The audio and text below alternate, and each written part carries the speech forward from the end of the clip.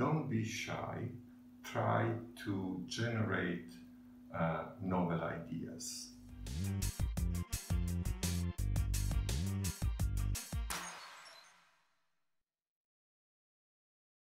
I'm working at the University of Trento in the north of Italy, and I'm working at the Center for Mind-Brain Sciences. And I'm interested in cognition and the neural basis of cognitive activities that I am investigating using animal models.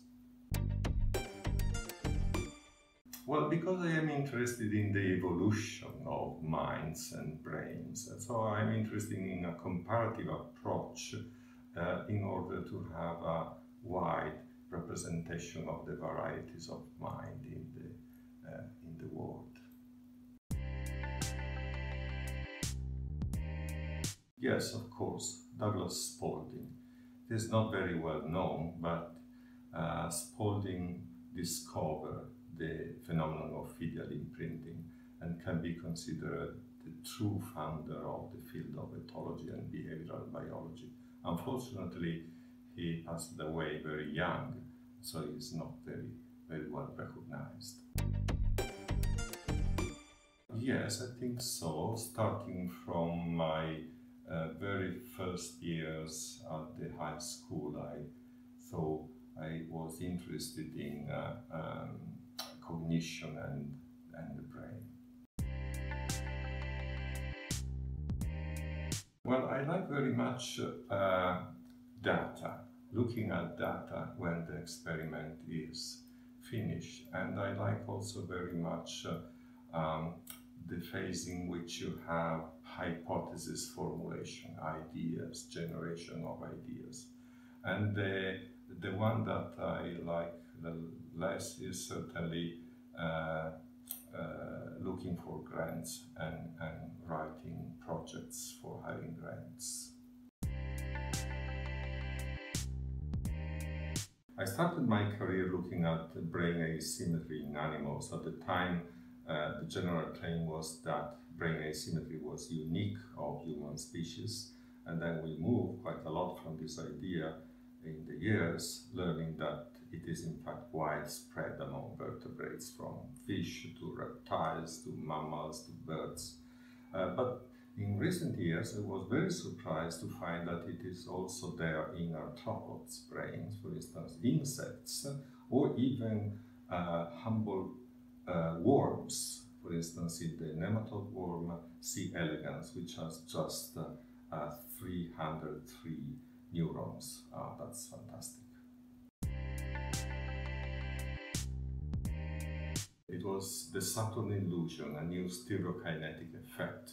And in fact, it was not a paper on animals, non-human animals. It was a paper on visual perception in humans, describing an illusion in which the rotation on a plane of a two-dimensional figure image would produce an astonishing impression of three-dimensional objects moving into space.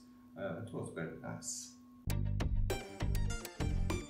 Now, of course, we are describing a paper published, I think, in 1985, so there was no open access at the time. It was on vision research. Yeah.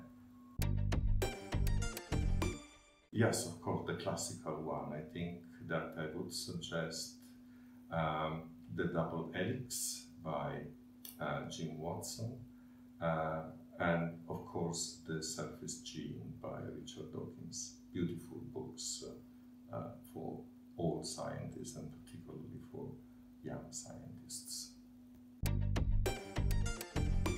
Yes, I'm writing a book, and the title will be very likely Born Knowing, and it is a book on what is in the brain before experience would act to model the brain. So it's a book on innate knowledge.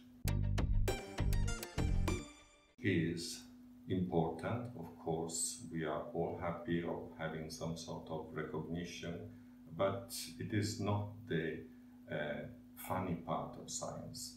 The funny part is having ideas and doing experiments. I remember that Winston Churchill said that democracy is the worst form of government except for all the others. So probably the publication process, the peer review process is the worst form of government of publication, but there are no better alternatives. Well, I think free scientists from the constant hassle of seeking research funds. There should be some sort of mechanism allowing scientists to work in peace and without any pressure for some times. Not for eternity, of course, but for longer periods. I think the right to criticize anyone, being a postdoc or a Nobel Prize, it doesn't matter.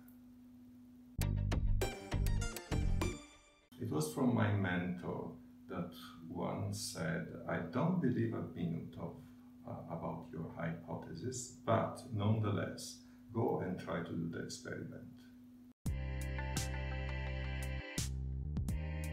Well, I think basically by triangulation of different kind of experiments rather than simply reproducing a specific experiment. Curiosity about what is going on in the brains of other creatures, particularly teeny creatures.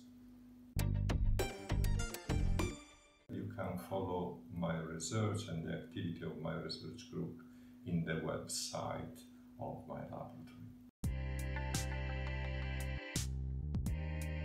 I think it would be very nice if you get an interview by Nicholas Humphrey, who is a colleague who I estimate very much is a neuropsychologist and evolutionary psychologist with a lot of bright and very original ideas. Don't be shy, try to generate novel ideas.